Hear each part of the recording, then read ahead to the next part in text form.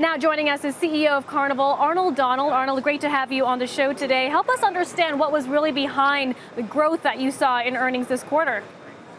Yeah, we had a great quarter. We are up 36% over the same quarter last year, and we're able to raise our guidance for the full year. And what's behind it is just continued creation of demand for cruising by our 9 world-leading cruise line brands, and people having a great time on board ships, and we're able to fill the ships at higher prices and giving people more of what they want when they're on board.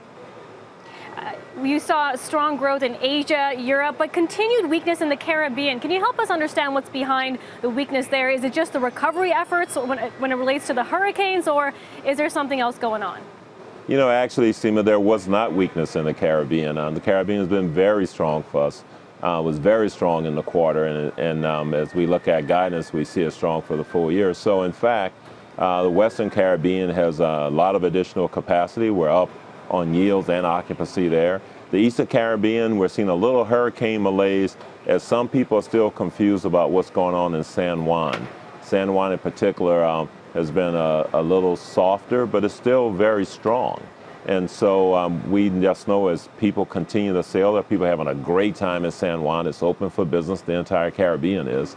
And anybody waiting, hoping they're going to get better pricing down the road to go to San Juan or those Eastern Caribbean itineraries are probably going to be out of luck because things are going really well and people are having a great time.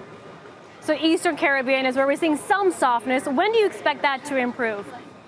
Again, the softness comment is a relative base. We had record years last year in the Eastern Caribbean, and so we don't expect there to be weakness. As we see it, there's strength. And there are many years when, because of how we manage our revenue curves, you could be up in occupancy or down in price, a little vice versa, and that's just managing revenue over the length of the year. But the bottom line is we see strength in the Caribbean. San Juan, some people have been concerned because of the hurricane malaise hangover. But outside of that, it looks great. And San Juan is fine. We have a lot of people going to San Juan. The ships are full. They're coming back excited and happy, having had a great time. If you cruise to San Juan, there's plenty to do. It's comfortable. And you'll be helping the people in Puerto Rico because cruise is obviously part of the economic multiplier that's going to help the island, get back to full speed. Arnold, Carnival is such a diverse and global firm. I want to talk to you about trade and tariffs, which, as you know, has been front and center in the news. The potential retaliation from countries like China, which is a key market for you at Carnival. Does the onset of tariffs worry you?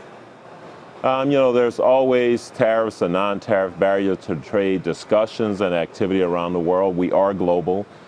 We could be impacted in any one location by, particular macroeconomic factors like tariffs or non-tariff barriers to trade.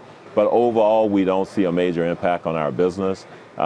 We aren't fully up to speed to what the retaliations might be or what additional, measures might be taken. But for us, China is someday going to be the largest cruise market in the world.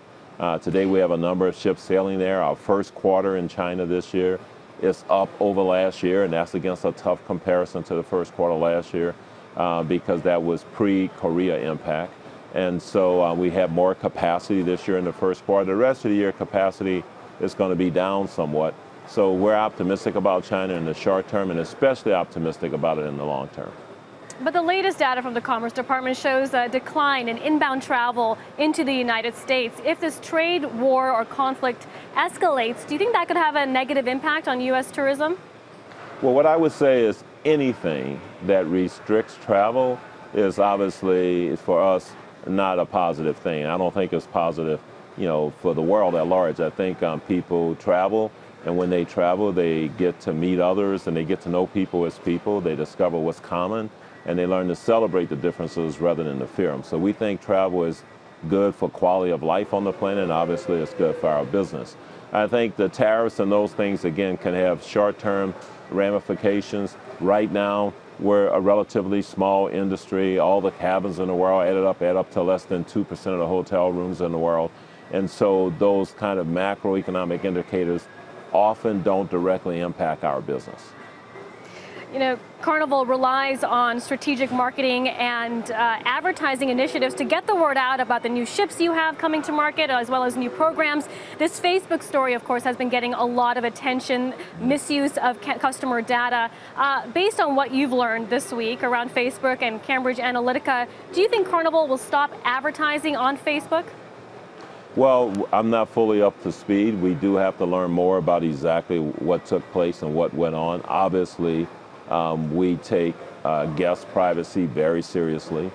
We respect our guest privacy, and we make certain any information we have, they want us to have, and any information we share, even across our brands, that our guests are okay with us sharing that information.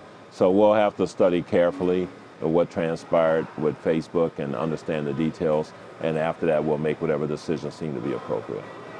Are you currently conducting talks with Facebook to get a better understanding if data, Carnival guest data, has been misused and the impact that could potentially have on your company?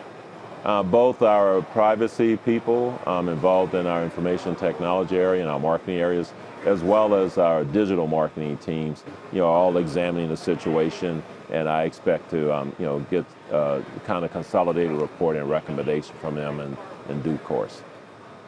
You know, Arnold, there's been a lot of talk about new legislation out of Bermuda that essentially bans same-sex couples from obtaining a legal marriage license on board a cruise ship. Is Carnival doing anything to fight this? You know, for us, we have to comply, obviously, with regulations wherever we go in the world. And there's all types of rules and regulations all around the world, a lot of different cultures, a lot of different standards for behavior and what's acceptable and what not acceptable. But as a guest, as we sail to these places, we have to respect, whatever they set up as standards. The situation in Bermuda is especially difficult because it feels like a retrenchment. Something was in place that they're now taking away. And so we take our guests where they want to go. And if we discover that people, because of that, don't want to go to Bermuda, then obviously we wouldn't be going there.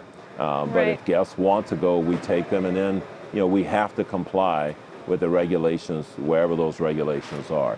Our particular opinion about things is obviously we believe in civil rights for everyone, and clearly we think that that is a right.